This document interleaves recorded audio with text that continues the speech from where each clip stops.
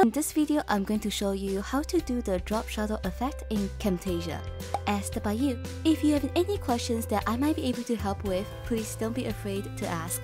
It helps us both learn and grow. Smiley face. I'll be demonstrating with a square talking head video in this tutorial, as making a circular talking head video requires additional rendering in my current version of Camtasia. I believe that the latest version, Camtasia 2020, allows you to easily create a circular talking head video.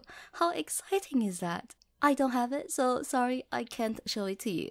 If you have an older version, check out the video link in the description for that tutorial. Now let's get into this tutorial.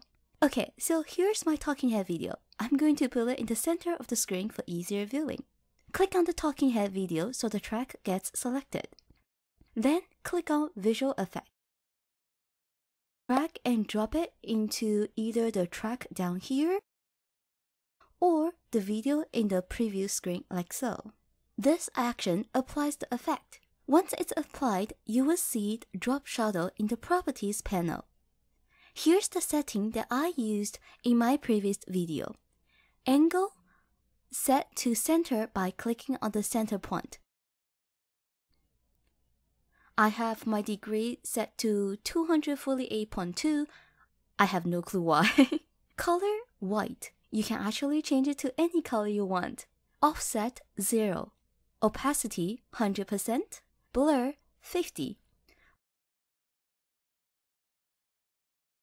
When you are editing, the editing effect might not be as clear as the final result if you have a light background, like the one I have here. To have a better view, you can temporarily disable your screen recording track to have a black background.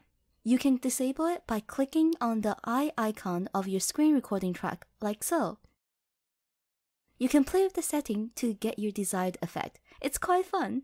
You can change the glow color and whatnot. Write down your setting once you have achieved your desired look, so you can refer to it later on. Hope you have found this tutorial helpful. Thank you for watching. Bye!